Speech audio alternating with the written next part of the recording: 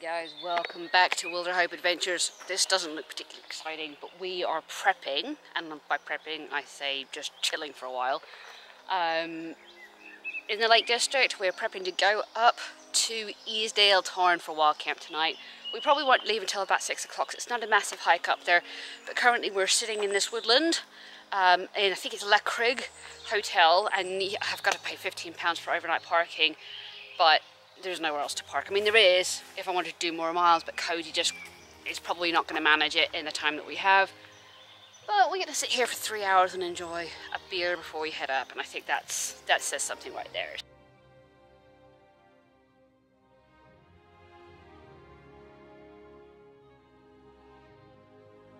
Time to get all fueled up. We are eating down here. It saves me carrying it up, to be fair. And just for one night, there's no point in hauling stuff up for cooking. It's just eat a sandwich. And yeah, this is more about just getting up there and spending time with the dogs than anything else.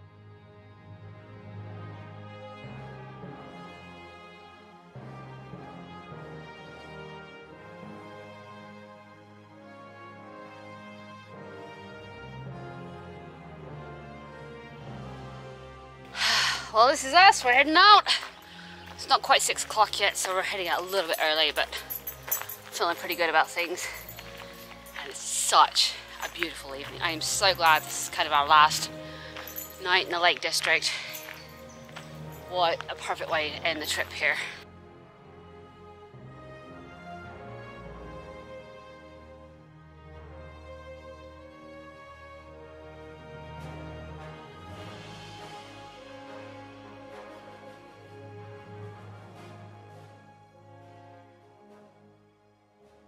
It feels so strange to be back on the same trail after 4 years, and I think off to the right is where we came down from Helm Crag, which we're not doing. But if you get the chance to do that horseshoe, it is absolutely stunning. It's not difficult, except for the boggy parts. But I really enjoyed that hike. Whew, gosh, this is beautiful. I can't believe it's 6 o'clock, and we're warmer now than we were 2 hours ago.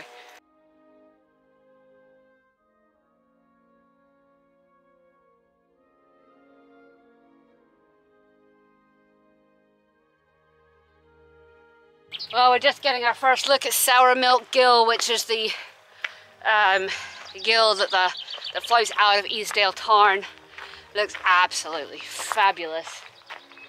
Oh, this is just like the perfect evening. I cannot emphasize that. I know I keep saying that. I cannot emphasize that enough. Because sometimes that's all it takes to make you feel good about a situation that you're in. And knowing that it's going to be an awesome night to be up there. I'm just feeling really good about this. It's like, it's crazy.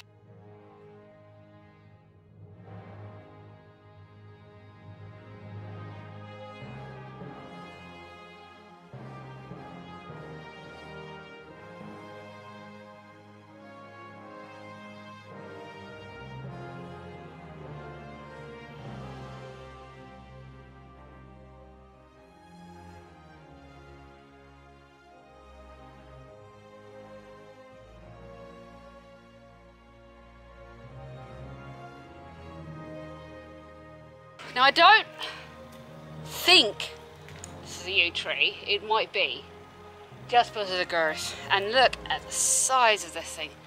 You can just see from I think it's massive.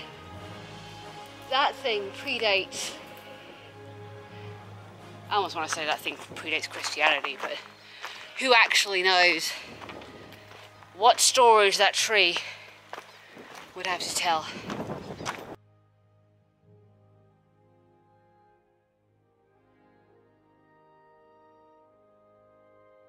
This is definitely a bit rockier than I anticipated, but it's not the kind of rocky that Cody can't handle. It's enough for him to step up on, basically, so he's managing it very, very well. But man, this is stunning so far. Absolutely amazing. Well, that's one way to build a wall.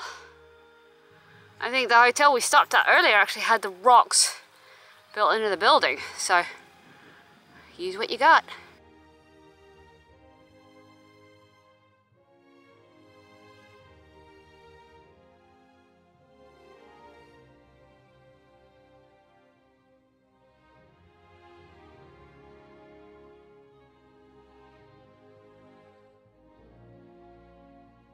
Second video we filmed was way up there. We had fighter jets flying overhead.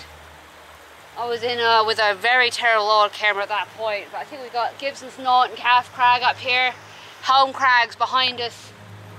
If we continued straight up this, it would take us all the way up the valley, but we're going to cut left here shortly to go over to the tarn and then find a place to camp.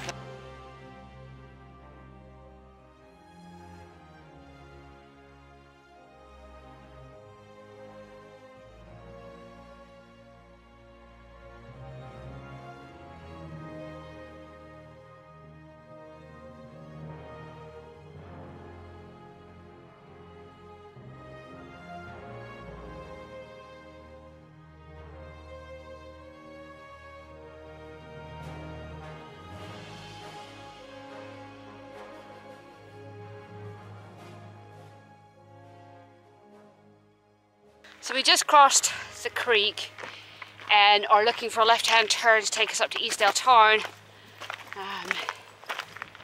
But man, this has been the best trail we've done this trip. The other two were beautiful. The first one was tough. It was brutal. I picked the wrong one to do with Cody. And then the second one, yeah, it was lovely. It was just a bit of the same the whole way through. But this is just, I don't know, it just feels different for some reason.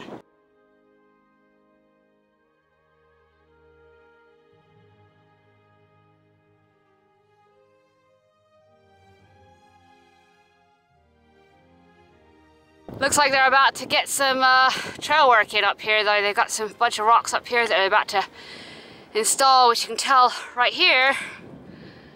Things are getting worn away. This damage is exactly why they're putting those rocks in. Well, path just gets wider and wider and wider because it gets so wet and people go around it. Seeing that doesn't surprise me a whole lot. Easedale Tarn is probably one of the easiest tarns to get to, the shortest hike to get to a decent tarn. So the trails are just getting worn out up here. So it looks like they have 1, 2, 3, 4, 5, 6, 7, 10, 11, 12, 13, 14, 15. Probably a good 30 bags of rocks up here. I'm assuming all delivered by helicopter to fix this trail. That is so much work.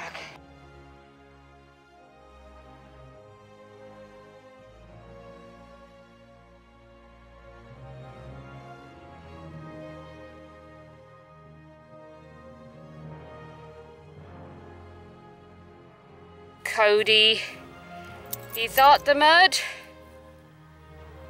mud was solid, and now he's all muddy. Sometimes it can be so hard to stop him going the wrong way, especially when he can't hear. He freaks out when you grab his collar, even though he's never been, you know, hurt or anything like that. But oh my gosh, Cody, I'm gonna have to find him a place to wash off here real quick, I think. Well, at least there was a creek close by. That was fun. Nothing but mud. He wasn't happy about that, neither was I. He's still not completely clean, but it's as good as he's gonna get. We'll give him 5 minutes to roll in the grass before we're gonna head up. All right, Cody, come on.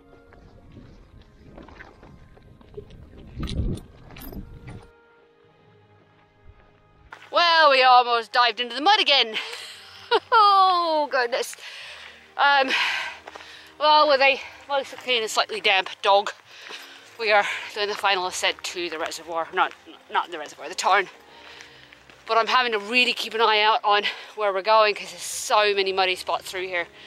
So I'm really having to guide Cody through this because he doesn't really like doing stepping stones at all. Not gonna lie, the one thing I always try to be on this channel is truthful and honest. And it does sometimes get a bit hard not to get mad at him for not paying attention and not looking and not thinking. And I know he has vestibular disease, I know he has degenerative myelopathy, but those don't affect his brain and his thinking powers and just been like rational judgment where he used to have that, and that seems to have gone away.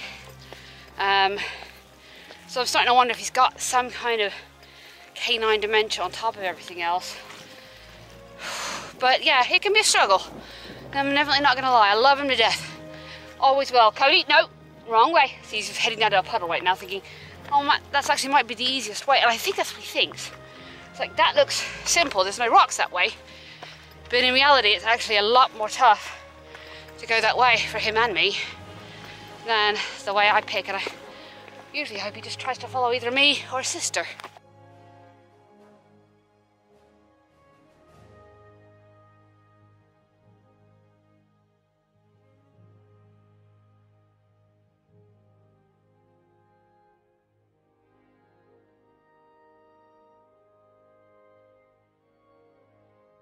So not only am I wowed by the scenery, but I'm wowed by these clouds.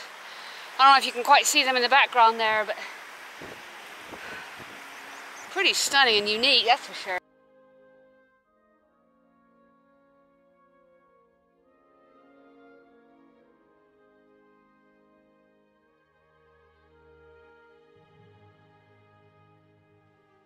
Well, we are done climbing. We are at the gap where stock or sour milk gill flows out of Easedale Tarn. Last few steps before we drop down into the tarn itself. I'm just gonna wait for Cody to manage his steps up.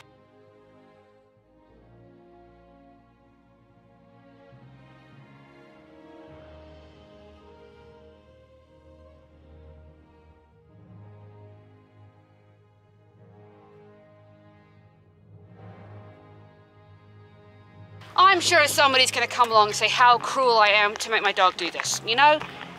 And in some ways, yeah, it might be a bit harsh, people watching this, but in reality, I know he would be more miserable if I didn't bring him. He loves the outdoors, he loves the adventure, he wants to go.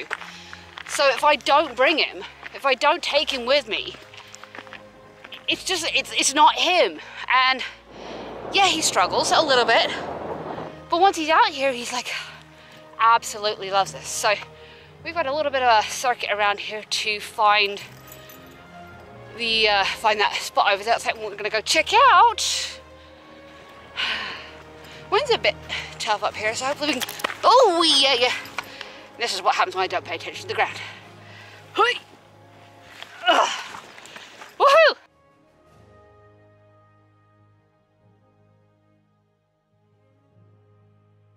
I think we found a few flat spots. Unfortunately, the bad thing about flat spots is that they tend to be quite boggy.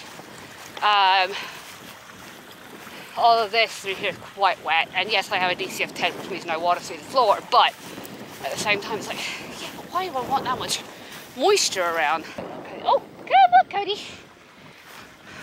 He's doing so well. And then I say I get mad at him. It's hard. I don't want to be mad at him, but sometimes I'm just like, oh, it's that frustration. Oh, that's a bit wet. That frustration, and it's not his fault. It really isn't his fault. But anybody who has dogs that get old, he'll understand that sometimes it can be so tough dealing with, with me and age issues, and I'm dealing with both a painful ankle and a painful hip right now. I'm both on the same side. It's like, ooh, goodness, I need to be a bit more careful. Well, I think this is about as level as we're gonna get. We've got a beautiful view over the water, beautiful view over that way, the tarn, and we are completely by ourselves.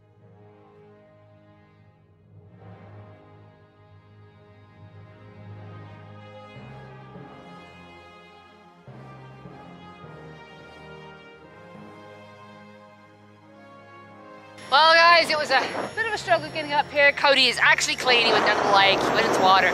He's all cleaned off. Hopefully this breeze will dry him off before we have to go to bed. But wow guys, wow. What an incredible place this is.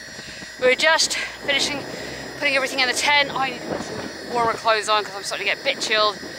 But otherwise we're just going to chill here and enjoy this absolutely incredible scenery.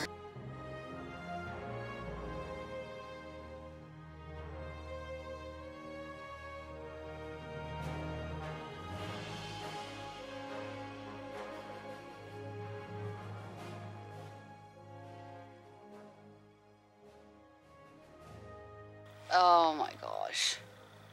I don't even know what to say right now. This is... Our only neighbours are sheep.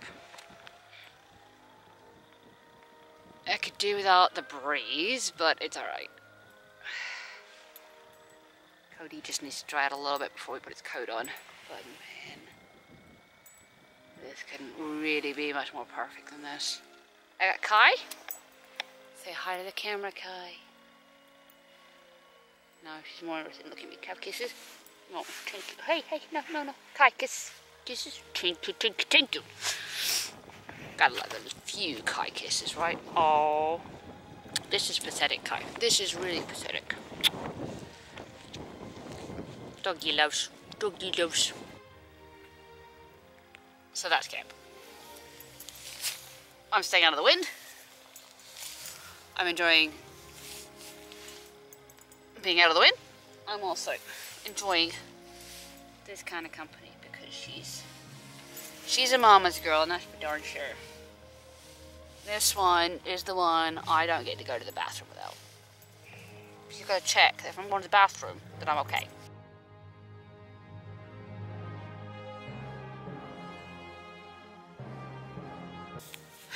Now this is something I never do on a backpacking trip, but I am unfortunately out of my sleep medication, and the only way I sleep, sadly, and I hate to admit this, is with a little bit of alcohol in my system. Enjoy the evening. So cheers to you guys. I'll see you guys in the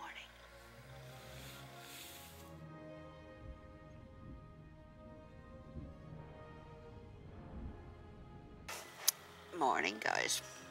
It's not even 6 o'clock yet, but the sun's up. Just come over the horizon. So we're gonna get up, get dressed. Well, actually, I'm already dressed because I sleep in the same clothes. Back away and hike back to the car, which we're doing a slightly different route back, which causes a bit of a loop hike.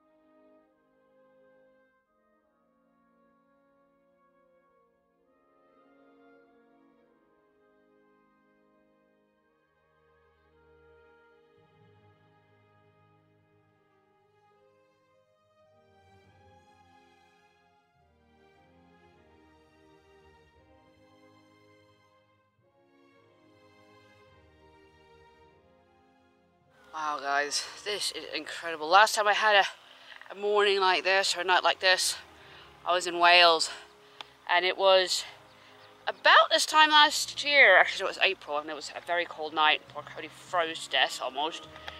But this lake is just dead calm, and there's lots of fish biting out there.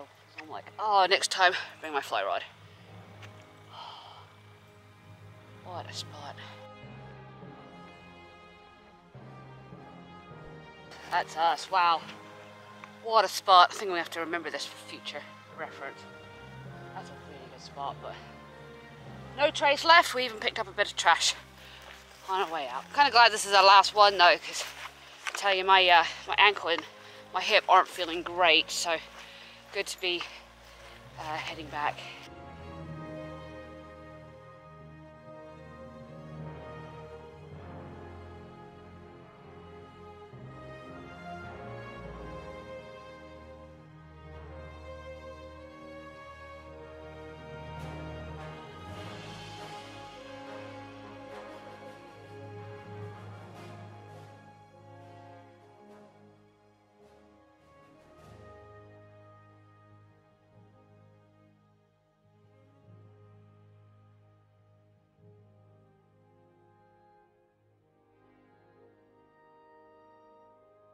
Now, it looks a bit boggy down there. You can always tell by the type of grass that's growing. If it's that super green stuff, you're fine. If it's the ones that sort of looks a little bit brownish, that's very much like, well, I call it bog grass, but kind of gives you an idea of what you're walking on.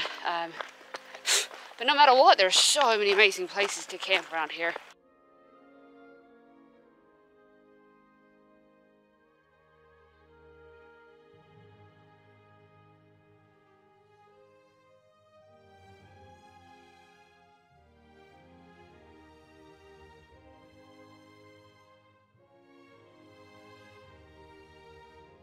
We got the waterfall just below us. Doesn't look like I wouldn't get a great view of it because of this big tree in the way, but that's okay. Still pretty. Maybe we'll get a better view of it down here. Bit of a better view down here, that's for sure. Not much of a waterfall right now because we haven't had much rain lately. But this whole area is absolutely stunning. I mean, look at that. Wow.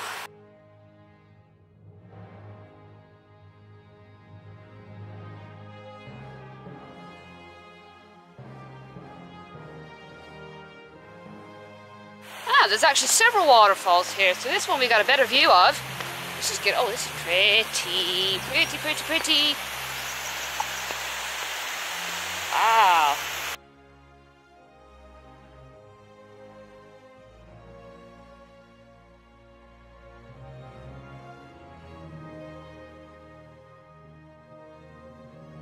Oh guys, I just saw there's a fox down here. Behind the tree. I wonder if we can... Saw him crossing the creek. There he goes, out the top.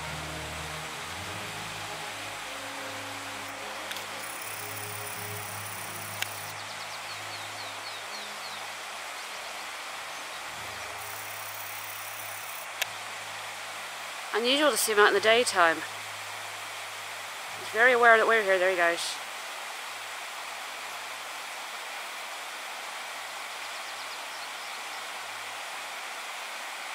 He's off. Decided we're too much of a threat up the mountain. Keeps stopping to look back at us. Kai's aware he's there, of course. What a treat that was. I mean, there's one thing, I see foxes, you know, in the city, but you very rarely see them out here in the remote areas. They've very much become accustomed to living around people and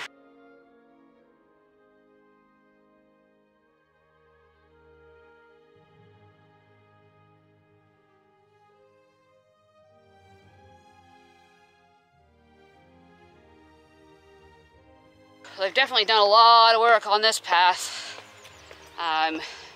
Still a few things of rocks back there, but they've done a lot of work through here to keep this solid. This whole area is quite boggy.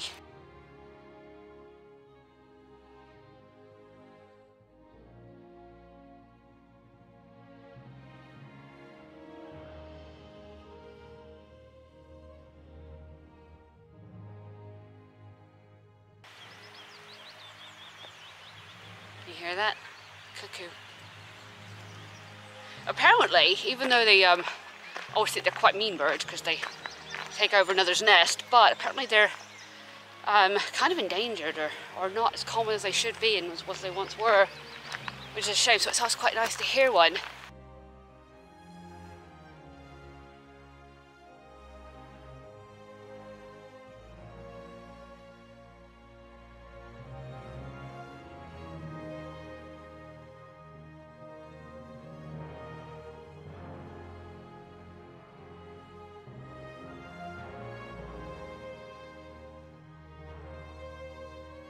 Well, we're back down in the valley, almost back to the car.